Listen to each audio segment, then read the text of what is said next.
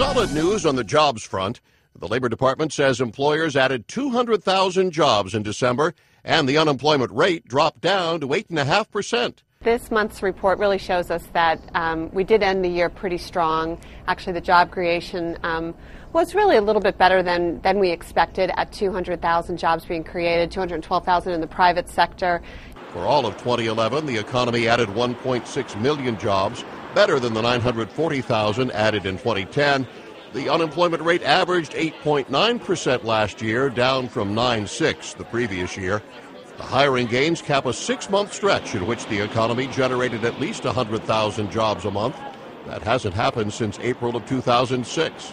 The steady drop is a positive sign for President Obama, who's still expected to face voters in November with the highest unemployment rate of any sitting president since World War II.